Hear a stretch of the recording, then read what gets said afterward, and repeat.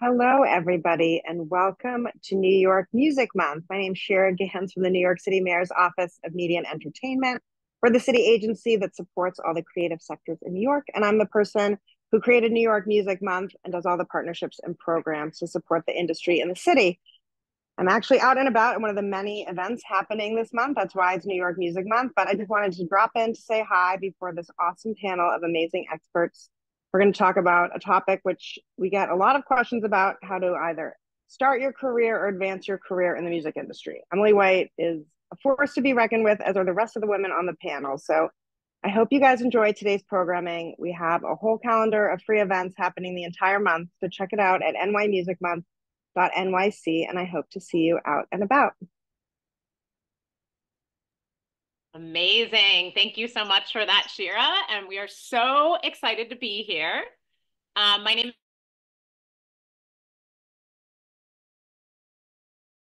is Sorry about that. Thank you, Shira. Really, really appreciate that intro. I'm your moderator, Emily White. I'm the author of a few books, including Interning 101, which is a big thing that we're going to talk about today. I'm also an Amazon #1 bestselling author of How to Build a Sustainable Music Career and Collect All Revenue Streams, and host the #1 music business podcast globally. So let's bring on our esteemed panelists. And I'd like each person to introduce themselves. Maybe we could start with Christine. Hi, everybody. I'm Christina Sazua. Despite the accent, I am based in London, though I am currently in Portugal. I'm really excited to be on this panel. My background is in music industry small spaces. I currently work in ticketing. I serve on a few different boards. I worked in major label, and I have made my way into the music industry into 3 different countries at this point, so I have plenty to say on the topic. Incredible. And Nurit, can you please introduce yourself? And I hope I said your first name correctly. Nurit, yeah. Nurit. Thank you. Neat, sweet Nurit. Emily, thank you so much for having me. I'm the executive director of the Music Forward Foundation, and we are a 31-year-old organization dedicated to breaking the barriers of entering and accessibility into music and live entertainment. And personally, as an artist, for many years, I was in a band in my 20s, but how do we continue to support young people in their path in charting their careers into this really dynamic, viable space to be in? So I'm excited to be a part of this conversation today. Amazing. Thank you so much, Nurit. And Nancy Tarr. Hi, I'm Nancy Tarr, and I'm the executive director of Dunn. And we are a music industry nonprofit founded 12 years ago in memory of a vibrant young woman in her time named Emily Dunn, who wanted to work in the live events industry. And we're here to provide access and opportunities to college students who need financial assistance to work in the music space. So if you have a paid internship and you're seeking some extra funding for your apartment, Nancy, Done. Let's have you paid drop off internships. video. We have Sorry to a interrupt. mentorship program.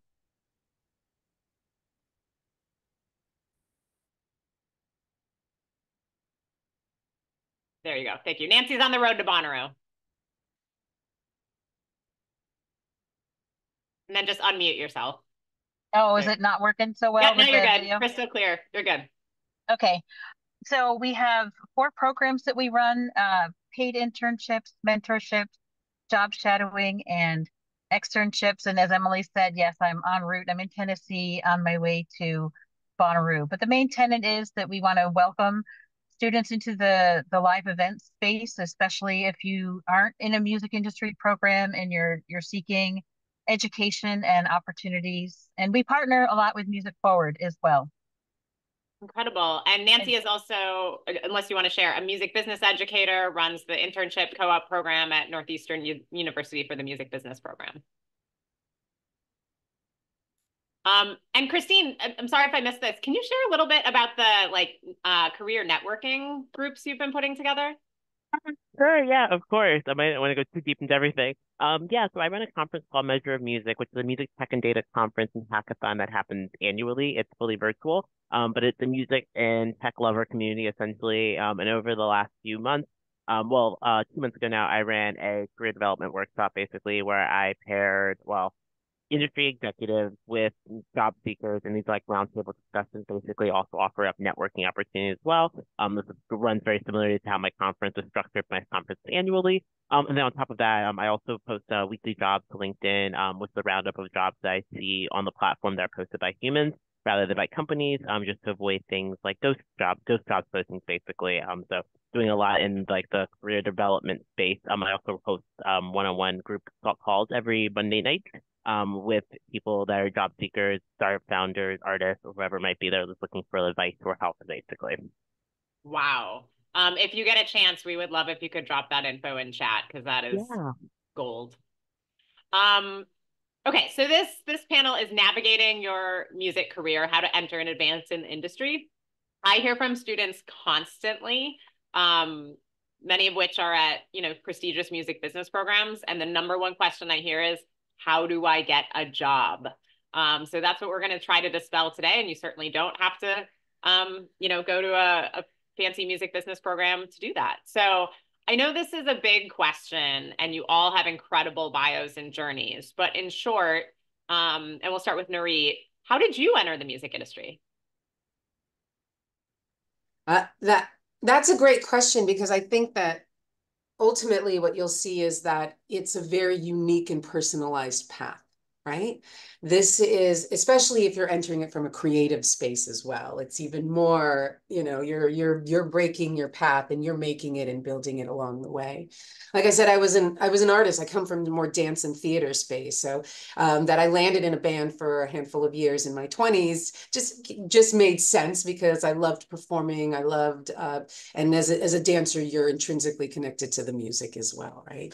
And then I was running a similar program in Los Angeles. I'm based here in Los Angeles. That's a sister program to like Summer Stage. So it was a free summer concert series. And that's when I really started getting my ear tuned to all the global music out there because we were bringing in musicians from around the world and really understanding that cultural element of music and not just a sort of a contemporary entertainment space of music, but really understanding the deep roots that music have in cultures, in countries around the world. And then it was interesting landing here 6 years ago at Music Forward. We sit inside of Live Nation, which is a lot about contemporary music, right? And so this idea of coming back into this space and bringing all of my knowledge around entertainment and performance and education into this organization, making sure that that artist's lens is always discussed and a part of the conversation, because I think there are a number of young people that enter the music industry thinking they want to be a performer or an artist. And I think it's an imperative for all of us to continue to show the 360 view of what music and live can bring in as well. So it's sort of like my personal journey in this space as well. So I hope that that answered the question, but I love music as we all do, and we understand that this is a universal language that we can leverage to bring a sort of, not to sound so grand, but like a shared humanity, frankly. That's also part of the story I think we all believe in too. Oh, beautiful. Thank you for that. So Christine was on my podcast and we did a deep dive into her extraordinary career. So you can check that out. If like I learned so much talking to Christine, but in short, like how did you enter the industry? Yeah, I started booking shows when I was 15. So live music has always been my space, always what I loved. My biggest claim to fame, still to this day, I booked my 16th birthday party, and the headlining band for my 16th birthday party is a band called All Time Low. I am from Baltimore, which is where they are from. They're only 2 years older than me, so this was not very impressive in 2006. It just sounds really impressive in retrospect. But that is how I got my start. And then from there, I started running a print magazine about local music from where I was from. It expanded to the East Coast. By the time I finished wrapped up when I was 21, I had a staff of 12 on the East Coast. And then I got my first like paying office job by literally emailing a company in Baltimore where I was from that sold concert tickets. And I said, hey, I book shows for fun, basically. Can I do any kind of marketing for you? I literally cold emailed them. And they were like, sure, we'll pay you, I think at the time, $8 an hour. And I was like, cool, that sounds amazing. Let's do that. And that was my first like paying job in the music industry. And then from there, I ended up working for Atlantic Records as a contractor through a Craigslist ad, like all kinds of weird ways where things kind of pieced together to put together my career, basically. Kidding, not kidding. We could end the panel right there. Because, you know, with the all-time low story and like starting a zine, you started by doing, you know, and then you started by reaching out, or, you know, didn't start, but like grew from there by reaching out, right? So I really, really hope everyone heard that, because Christine's success is absolutely no accident. So thank you for that. Thank you, Emily. Yeah. And Nancy, how did you get your start in music? So I just want to echo what you said.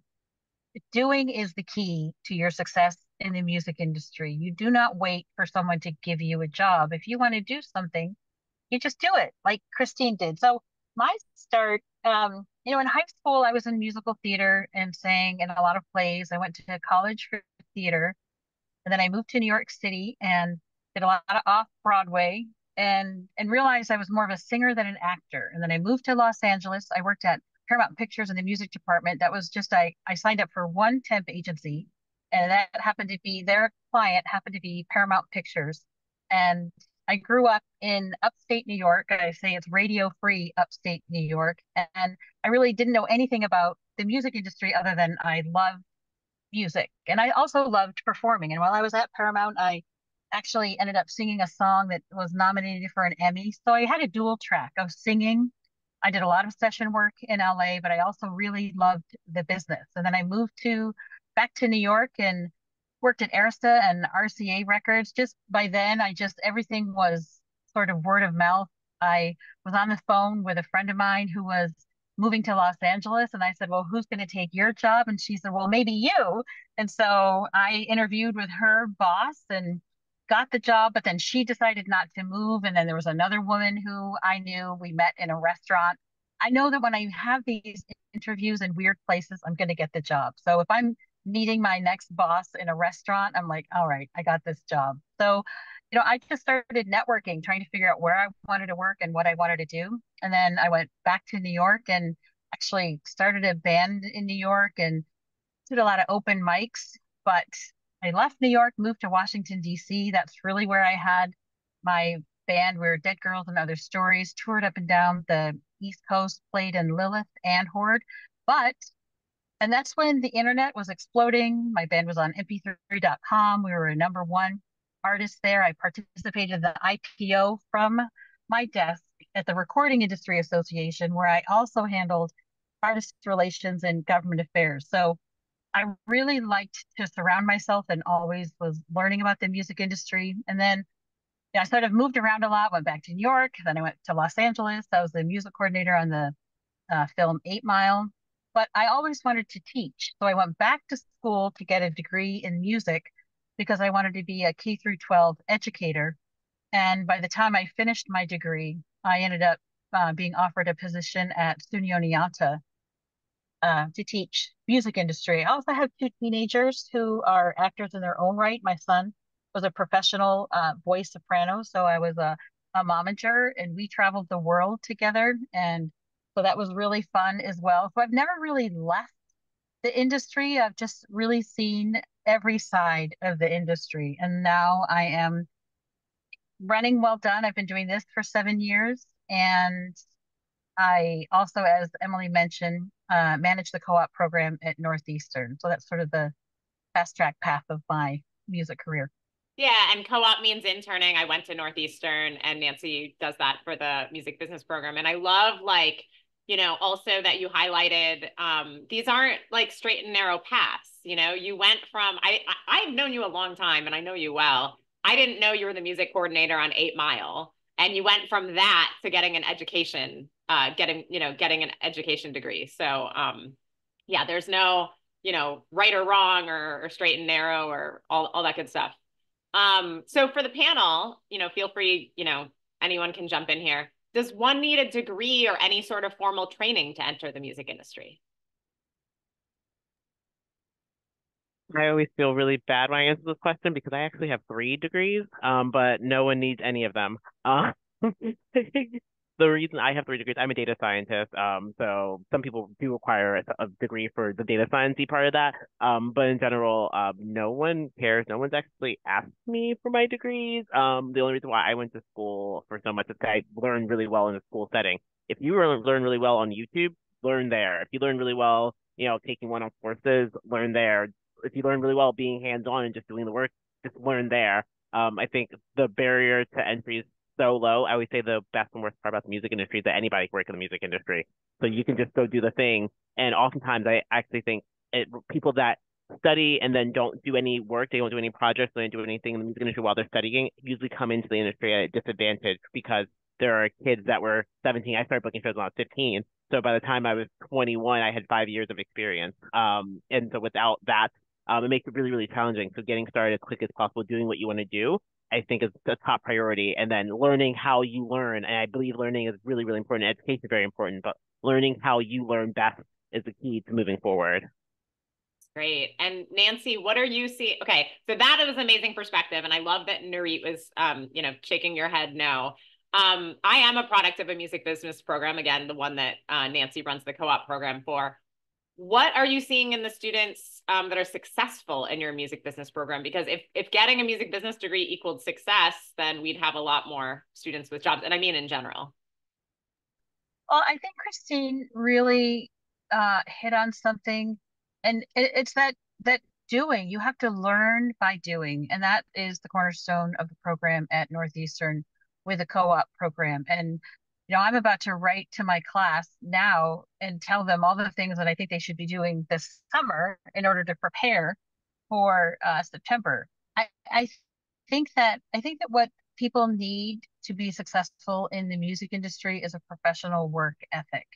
So you have to have some demonstrated experience that you can do the thing, really.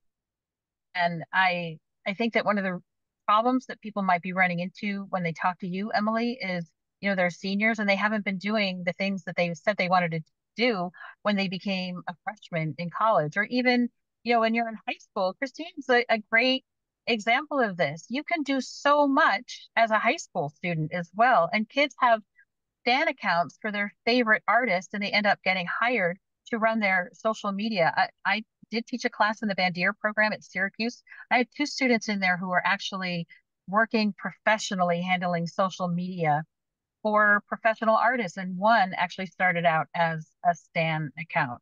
So I think that education is important. I don't think it has to take place in the 4 walls of an academic institution. I think, Christine, what you said, YouTube, however you learn. And I think that sometimes people who work in the music industry are neurodiverse, and so they have to lean into that and understand their strengths and weaknesses as well. Yeah. And just to echo that, I feel really strongly like for those that are in music business programs, I mean, Nancy pretty much said that. That is the opportunity to go out into the field, do as much as possible, bring it back into the classroom and share with your classmates, which are your community and network. Like, this was awesome. This sucked. I want to recommend you for this. What do you think about that? So you can learn and grow together. We are going to move on because I have a million more questions that I want to dig in on. Also for the panel, is working in the music industry glamorous? Christine laughs. Nurit, do you want to take this? Sure. I mean, you see, Christine is sitting in an airport right now. Nancy is in en route. It's a very tough and physically, emotionally can be a really difficult industry to navigate. You need to understand, and this is part of you hear us saying like, just do, because you need to understand your personal skills, your personal characteristics that and the spaces that you thrive in. You know, we hear oftentimes like, oh, I want to be in this field. And we said, okay, do you like lots of things coming at you? Oh, no, right? I like a safer, quieter space. Well, then maybe you want to consider this. But that's learning. That's learning by doing. That's learning by conversation. That's learning with network. And it's all of that. But it is not very glamorous at all, at all. So I know this is it's a real thing, and it's a tough industry, oftentimes. Yeah. I really think it's about being a geek about the work, you know? And so if you try an internship or you try a music experience and you're like, this sucks, that's okay. Just be a fan. It's totally okay to be a fan. I had a young co-manager once say to me, he's like, yeah, I woke up early. I got all my emails out to Europe. He was all like naturally high on like getting all his emails out to Europe. I'm like, oh, this guy's a lifer, you know? So it is like that grunt work and, you know, not that I think anyone on this panel like takes the experiences that we've had for granted, but like it does get old, you know, so it needs to be about, you know, balance and, you know, the people you work with and stuff like that. Emily, you just said the word. Oh, I'm sorry, Christine. I was just going to say that you just said the word balance.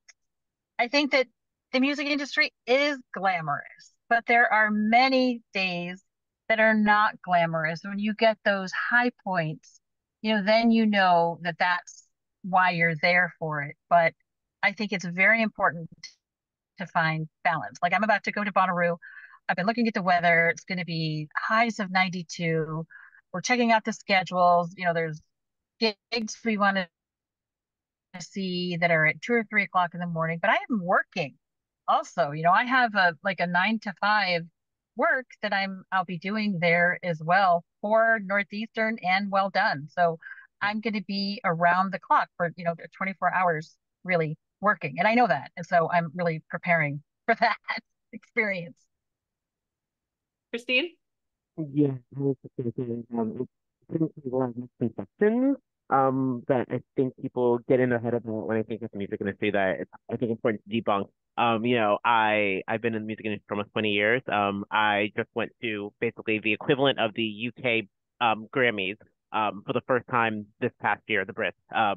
I think people go into the music industry thinking they're going to be at the Grammys immediately, they're going to be, you know, at, you know, Coachella immediately, they're going to be in Glastonbury immediately, maybe. But you know, there's a lot of jobs. You know, I work at Universal Music Group. There's a, I think that there's 7,000 people there. All 7,000 of them do not get to go to the Grammys. I promise. So just because you get the marketing coordinator role or whatever it is, right, just because you get the role, you're the thing. You think if you think you're going to end up being like, you know, hanging out with like, you know, Cardi B or, you know, someone every day, you're probably not going to be. And so I think it's really important to like you, like Emily was saying, is like you have to be a fan of music, but you also like have to really want this because one of the one of the things I find most exciting is like walking through an office and hearing a new artist and realizing that you have a hit. Like hearing that is a thing that like that gets me more excited than like Brits are really cool. I had a really great time. But like that, I remember the first time I heard Billie Eilish walking, like I heard it walking through the office, and I stopped. I literally stopped my tracks and I turned into the room. I was like, "Who is this? Oh my God!"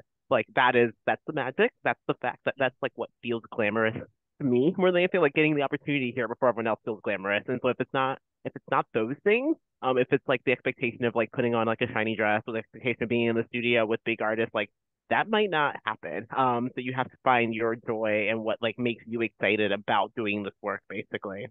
Yeah, I love the satisfaction of execution. And I love, I mean this like not famous people, like I love all the people I've met and all the relationships that I've cultivated and built from these weird experiences of like sharing a hotel room with Nancy at Bonnaroo or whatever. So yeah, I just want to, you know, I wanted, well, we successfully maybe dispelled some of the glamour. Yeah, Nurit. And Emily, from the live experience as well, like it's spectacular when you're in a venue, when you're helping run, when you're helping put the show on and you see it happen and, you know, you get the tingles and all of that stuff.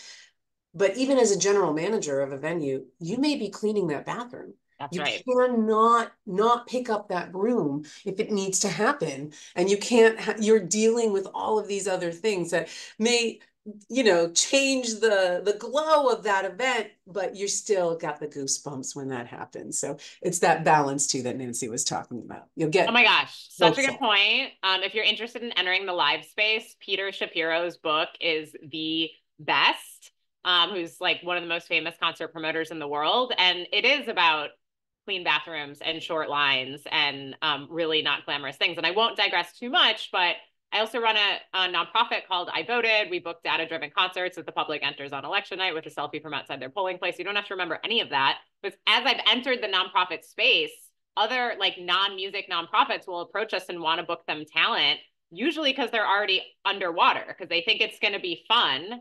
And then they're dealing with like heat and logistics and insurance and permits and, lots of things like that. So anyway, that's why you want to intern and, get yourself out there and learn from those who have experience, which is a great segue into, this is obviously a New York Music Month panel. So for those who live in major markets like New York City, how can students and those looking to enter the industry like put themselves out there in real life? Like what kind of events can they be going to meet people? New York Music Month. Yeah, Yes. that's great. We through COVID, we started putting a lot of our stuff virtually. And at the end of last year, we did a panel about emerging professionals. There was young people that on the panel, not fancy panel like this panel, right? No, but you just in college, senior in college, just out of college, a year or two, and we had over 500 people RSVP, and we went, oh, there is something about creating these spaces. And you have to remember, everybody, your network is right around you already, right? And so get to know, the Music Month right now. Well Done. Christine's work, Measure for Music. Music Forward. We have a lot of events happening, both virtually and in person, that you guys can get involved with. And we're understanding that we need to do better from the industry on bridging those gaps, right? Because there is not education, there is a separation between industry and education, and we need to step in and start supporting your paths coming into this industry. And so once you start connecting with all of our organizations, you'll start seeing other opportunities in other organizations. And really, it's about building that swell around you. And again, it's not even that you have to be doing that, internship at that label. You can tell your story in that jobs that you are doing already about how you are a leader, how you communicate, your adaptability. Think about those skills within the industry that are key and important, and continue to build those skills. And then you can talk about it and share it in your resume. And that's how we can really start building that network and creating those steps into the industry in your path here. Love that. Christine, what should people be checking out in London or equivalent cities? Yeah. I have to, of course, add that I host a virtual event as well, and my event just actually has 3,000 registrations, because, the music industry is bigger than the major markets. I think it's really important for the accessibility. But if you are in the major markets, or if you are visiting the major markets, I think it's really important to check out the music organizations that exist in those markets. Some prime examples, actually, regardless of even the big markets, would be organizations like Women in Music, organizations like Grammy U, for example, which have chapters all over the country. And then also here in the UK and Europe, there's CSETO, is a gender minority women in music organization that has events continuously. We have the Great Escape, which is down in Brighton, as well as Brighton Music Conference. And then there are just tons of different meetups. What's really great about the major markets is like the companies themselves will host different events. So I have seen Sony host like internship parties and things along those lines. They're trying to meet new people that want to be in their like pipeline.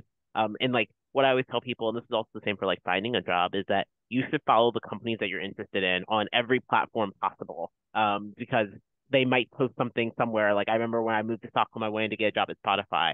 And so I follow Spotify, every single Spotify account they had. like they had Twitter accounts that were just to like support. I followed that one too. I didn't care. You just follow them all. And so once in a while they'll post, hey, we're doing something or we're hosting this or here's how you get tickets for this and follow them. And then make it your priority to go to those events and meet the people that you're looking to meet. That also I think helps with burnout in a lot of ways because if you feel like you have to go to every single thing, especially in major markets where there's tons going on, you're gonna really stress yourself out. So identifying the best opportunities to get what you're actually after is also incredibly important. Yes, meeting lots of people is great. Yes, expanding your network is great, but especially like not everybody that works in the music industry is an extrovert.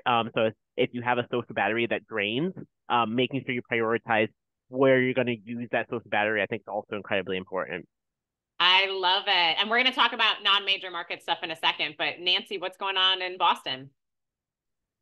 Well, I was going to say, well, I love that you brought up, Christine, introvert and extrovert, because I think that's really important. I think one of the the tools that I can give to students is to help them better understand where they fit in the music industry based on the conversation that we have.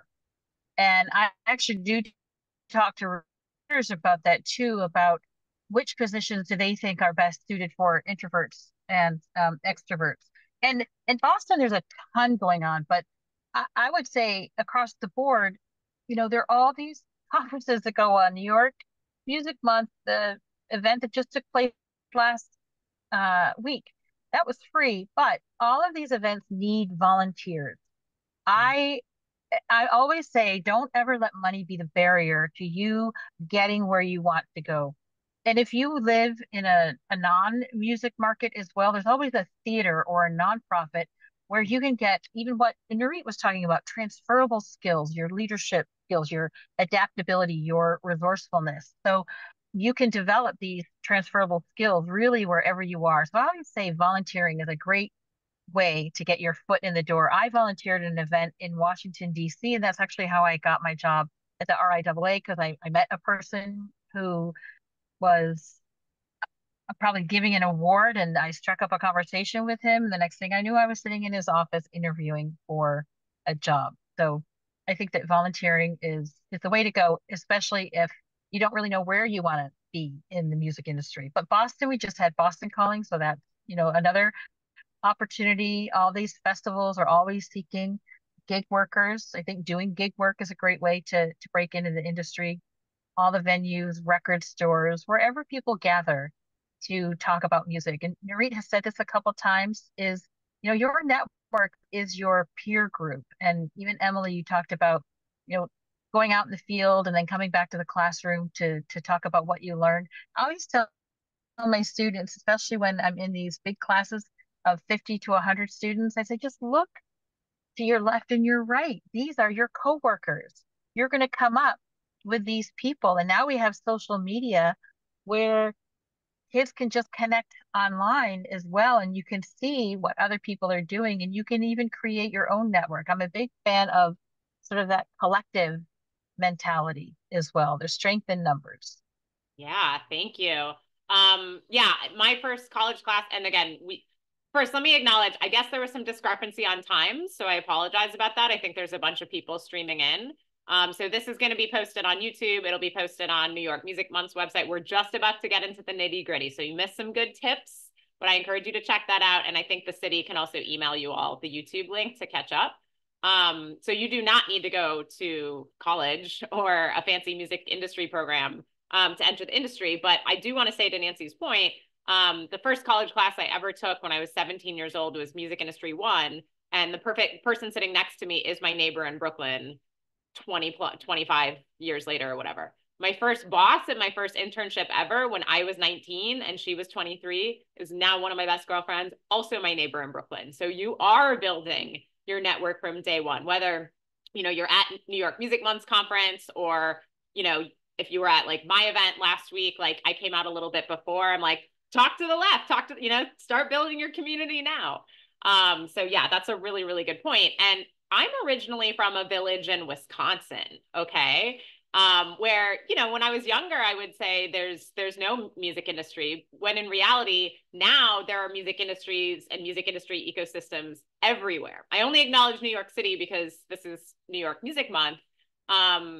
really quick, like I totally took this for granted as a kid, but my parents' friends ran the music shop in town.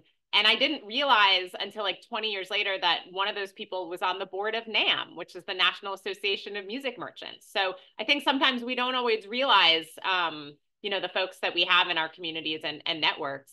But, what are resources, networking groups and communities to connect with, support each other, and share tips? Because like I said, we're a network, we're an ecosystem. Where can folks go online to connect no matter where they are in the world? It's like, I think we're going to plug our organizations, all of us. 100%. Because that's what we saw the need. We saw the gap. We saw that there was a lot of conversation about making the industry more accessible, but in practice, it wasn't happening. And so we as organizations, all three of us, are leaning in resources and intentionality on creating those pathways. And I think that continuum of learning that we've been talking about, how do we make sure that not only everybody on this call, I love your village in Wisconsin, that they have access to this information to explore and be aware of all the careers and opportunities.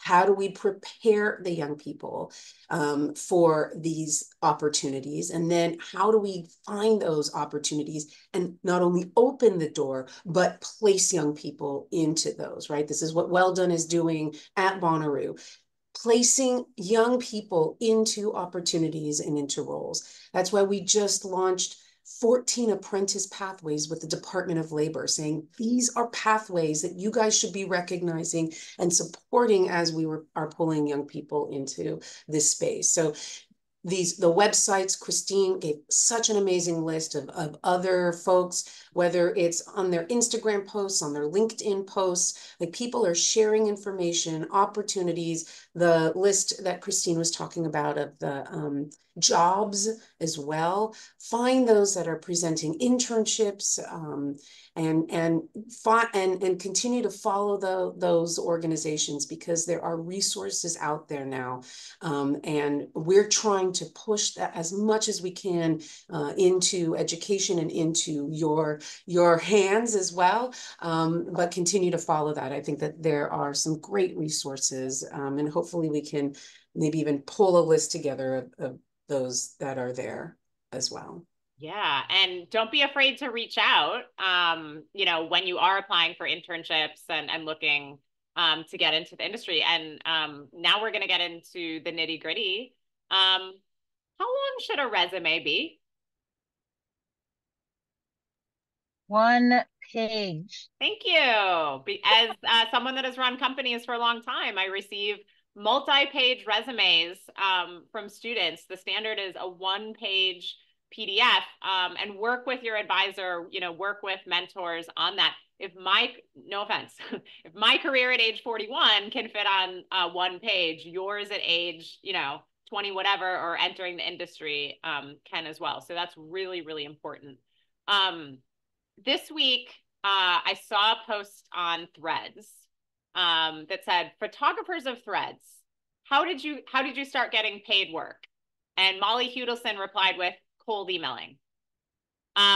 So with that in mind, how short should an email be to an industry person, or really anyone? And what should it say and include? Good question. It's short. Get to the point. We have a lot of emails to read, to be honest. So really, it should be who you are, why you're emailing them, how you're going to help them. Is pretty much what you need. I think the email I sent to the company that my first job ever, I think I said, "Hey, I use your platform all the time. I really like it. I'm a student studying music business. I would love to help support you in marketing as I'm studying marketing. Could I be of help to you guys?" And I think that was pretty much the entire length of the email. I didn't need the life story. I didn't do anything else. If they wanted to hear more, they would, basically. Incredible. I mean, that really, yeah, go ahead, Nurit. No, yeah, I mean, I know the shorter the better, frankly. It is industry people do not have a lot of time and space to go through a long email. Very quick. I do get a lot of approaches on LinkedIn. Like folks will see me in this environment and then link me in and write a quick note. I am one of those folks that will grab half hour with someone because I want to share that space with them and give any guidance or mentorship, to folks. So I always say, reach out to me on LinkedIn. I've also been burned by some folks that I jump and not everybody will respond with that. You do want to have a hook. So in any sort of sales space, you want to know who you're reaching out to and find that connectivity point, right? Oh, you went to this school, I did too. You know this person, I do too. Like find that, connection, and that will really help with that, moving that relationship through, especially if it's a cold email. I love that. And Nurit, that is so generous of you. And I think a lot of industry people definitely do that. But I encourage students and those looking to enter the industry to research Nurit's incredible career and research Christine and Nancy's careers. Because when someone emails me and says, can we do a Zoom or can I get coffee to hear how you got started in the industry? I have given lengthy interviews on YouTube. My bio is on my company's website. You can check out my LinkedIn.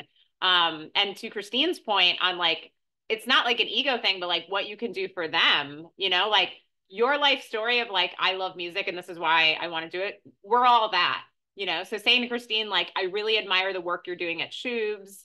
That's so impressive how you booked All Time Low as a 16-year-old, for your birthday party. I'd love to learn more about the ticketing industry and your path to get there. Not to speak for you, Christine, but it's like, that's your story is, I just, I can post it again, but it's like, I have probably like an hour and a half podcast interview with you about your career that exists already, So, is that helpful to you all? Like some research in advance? Absolutely.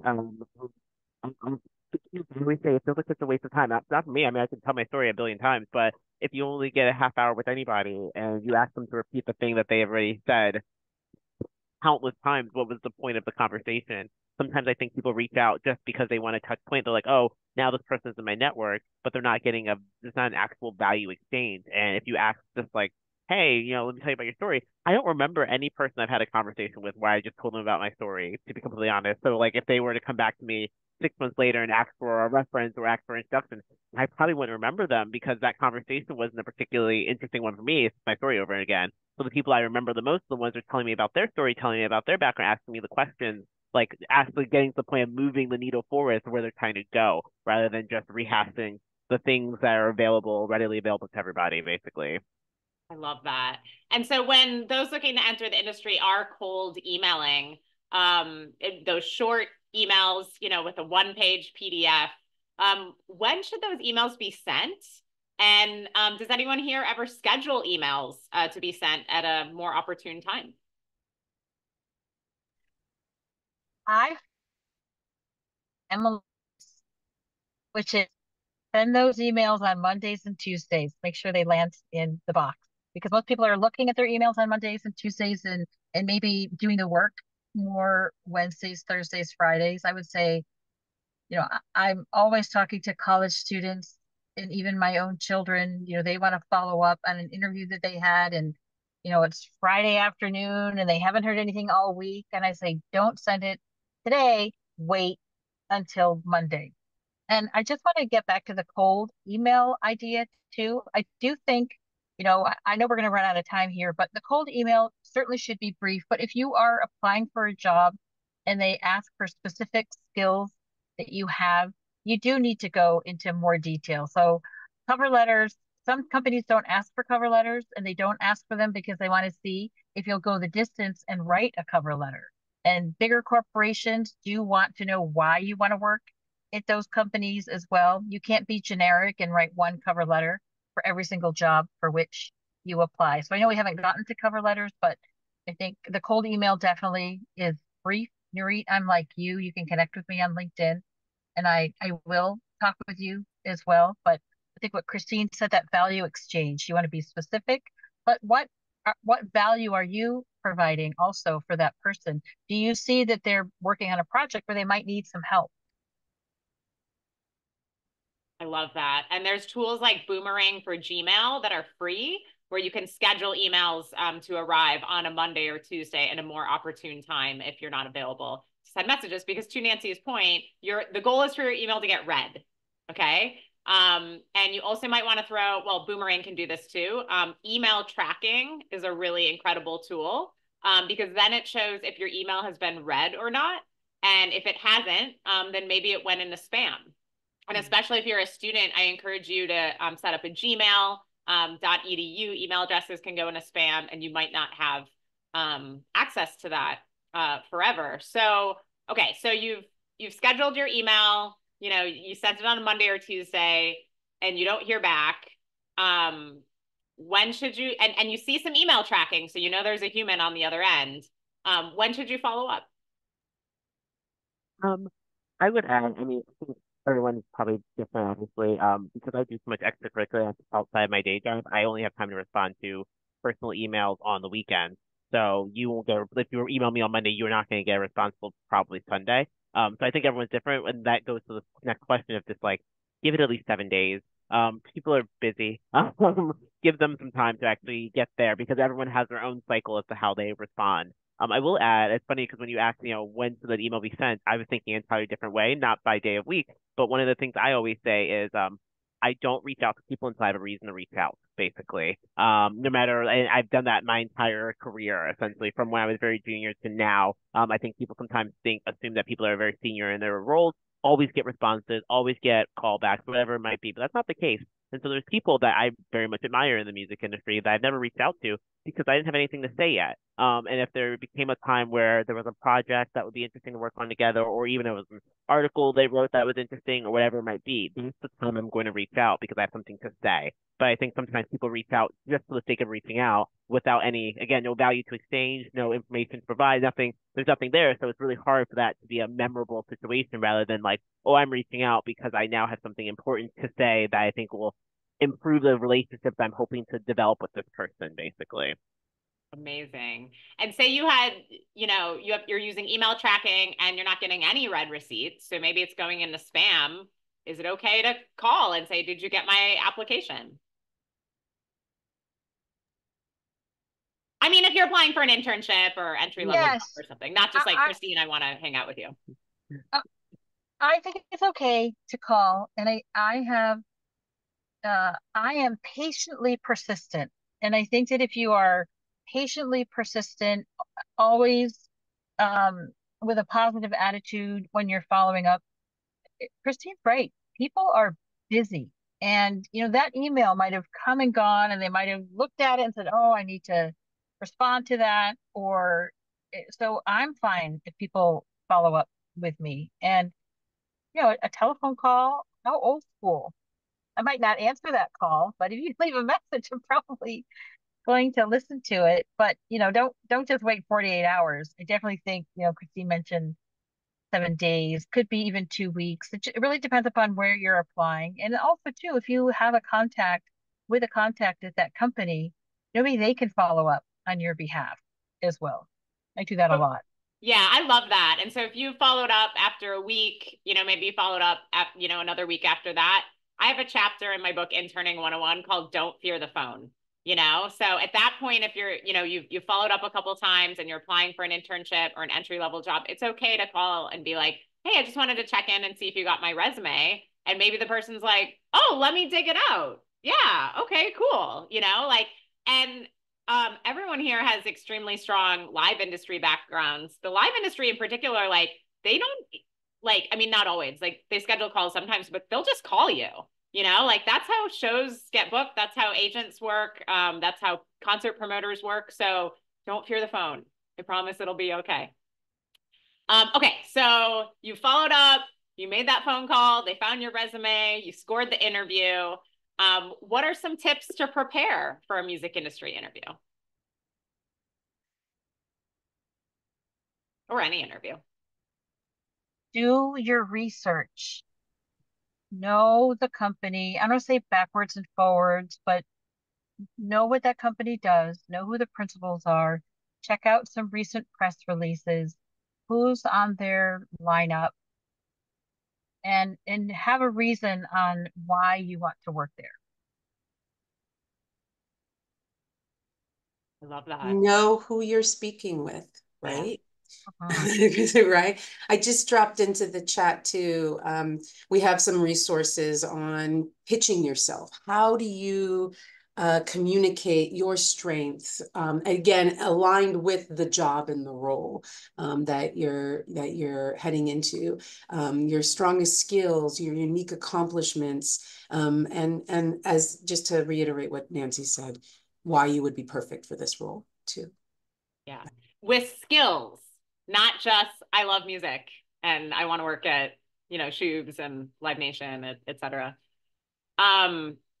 Great. And also, my great attorney, Joyce Dollinger, was it Joyce? Or maybe it was the person who had Nancy's job at Northeastern's music business co-op program prior, was practice, and that can be as simple as just getting together with a friend and asking, mock questions, and take care of yourself, get sleep, practice some daily movement, and maybe try meditating, for a minute or so before you go in for that interview. I'm like the queen of like meditating in bathrooms and random spaces and whatever, wherever. What should you do? And your superwoman poses too. Don't forget Yes, that. Yeah, I I love agree. Right that. before. Exactly. And that's why it is I important to go on a walk, right? And like feel good, if you're able to go on a walk, move if you can, feel good in your mind and body. Okay. Movement's great for regulating your nervous system. I think Okay. that breathing is excellent. And Yeah. I would go before I would play a gig, I'd go into the bathroom and look myself in the eyes and say, you really worked hard to be here and prepared for this. Go have fun. You can do that with an interview too. You have to sort of psych yourself up for these different opportunities, whether it's an interview or I totally agree. And I used to be super nervous for internship interviews. But by the time I was graduating college, I actually looked forward to interviews because I was excited to share my work. And although I do speaking and moderating and whatever, we are talking about introverts, extroverts. I'm very introverted in the way that Christine said. I get energy from being alone. So yeah, just know that like we're all human. It's like we're all figuring this stuff out. Okay. So you've you've just done your interview. What should you do after your interview?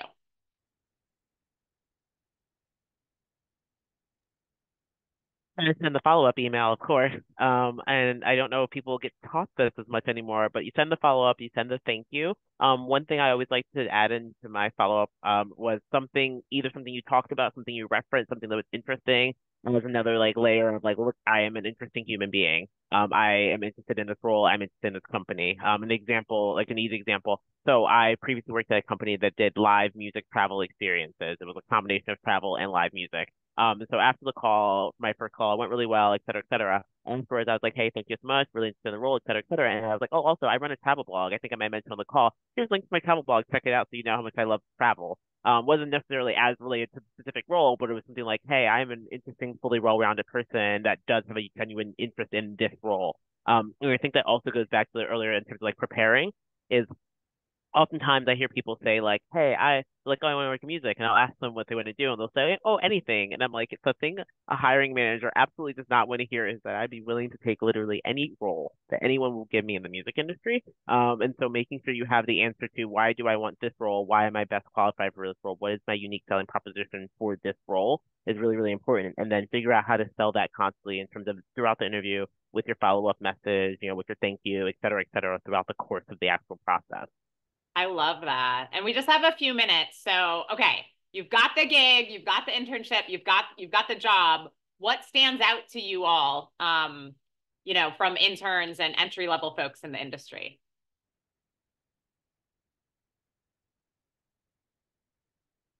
That's a great question. I think that what Christine said about the follow-up email, that attention to detail, again, this question, how do you stand above the rest? Like what makes this one resume or this one person doing the research, follow up, kindness. You know, you hear this often about, you never know. I mean, somebody that I met 18 years later, he created a role for me. Like, you never know when these relationships, Emily, you can point in, like, your best friends or your neighbors were your bosses, and stay kind. You know, I mean, we all want kind, happy people around us. And so if you can come into rooms and shine even through the Zoom, we'll feel it. And so always bring that your best self to that space with the research and kindness, and be intentional on how you're speaking to that person, understanding where they're coming from and the role that you're applying to. I think all of those dots will just click, and then you can keep doing it, because that's, you know, we learn, I think a handful of us that came through that artist path, you stand up, you do the best that you can, you show the best you. And if that didn't work, then you move on. I mean, that's part of that skin that we have to learn always in this process too, is how do we continue to, you know, understand our strengths, and hold our ego a little bit here too, and continue. Don't make yourself something for that job, even if it's not who you are. Always be you. And I think we'll be able to tell for sure. I like that authentic representation for sure. Amazing. And we just have a few minutes, so I'll add, and then I have one more question. I'll add quickly to that. You know, how to stand out is doing the things you say you'll do, replying to everything. I will hire anyone that replies to everything. That's what I say in my internship and entry-level internship interviews in particular. We need you to do everything we ask you to do. And I ask for 24 business hours, which means if we send you something on a Friday, you have until Monday to do it. We don't expect people to be working nights and weekends and whatever. And if you can't do something, that's okay. You just have to tell us so someone else can do it. And a lot of students and you know, potential interns laugh in the interviews when I say that. And I would say about 50% fail. So reply to everything. And then last question, if in real life networking is intimidating, what's an example of an icebreaker question? My go-to question is, what are you excited about right now? And people tell me all kinds of things, from like vacations to like what they're excited about at work. I don't care. It's fun to know what they're excited about, because I love when people talk about things they're interested in and passionate about. It opens up a conversation way more than just like, oh, hey, what do you do, or whatever it might be. Amazing. I Anyone don't know else? if I Yeah, saw, go ahead. I don't know if I saw this in a social media or what, but you know, what did you do on your last birthday? That's, you know, sort of a random question, but usually that's a happy moment. You remember what you did. And Christine, to your point, I like it when an answer opens up another conversation. In an interview, I asked someone, can you describe an activity where you're an expert? And this person talked about their coffee ritual and the machines that they used and how they love to make espresso and different beans that they use. And we saw a completely different side of that candidate that make them more than what you said, very authentic, you know, relatable and human. I love that. I dropped some more resources. This is as you're even in the field that you're meeting professionals. These are just ways to learn about their jobs, their roles, be curious, stay curious. You've heard us all say this. Ask questions, stay connected to folks. Once you meet them, then you link them in, and now you're connected and you're following them on their journey, on their professional journey, and you can start finding those connecting points there too. But I think that those questions are excellent. Just be curious of the person who you're speaking to. Ask where they're from. You know, like that's what I asked at my first internship interview ever that I was so nervous for. And that boss that I referenced that was 23 and I was 19, she was from Chicago. I was originally from Milwaukee. That kind of put me at ease a little bit, you know, and really quick, like be authentic, be yourself. You don't want to fake it. But it's like I always give the example, like Mark Cates, who manages MGMT and worked with Nirvana and is a legend in the industry, his company is called Fenway Recordings. So if you like anything about Boston sports, Mark is going to want to talk your ear off all night at a show, about that. So let's give it up for our amazing panelists. Thank you so much, Nurit, Christine, Nancy. We need to let Christine travel safely on her flight, but we will be posting this full video and then hopefully emailing it out to everyone and maybe with some additional resources as well. So thank you so much to Shira, Noel, Denzel, everyone at New York Music Month. Keep checking out all the incredible free events online and throughout New York. Thank you so much. Thank you, Emily. Thanks everybody for watching. Yeah. Have a great day, everyone. Bye. Bye. Thank you. Bye. Thank you.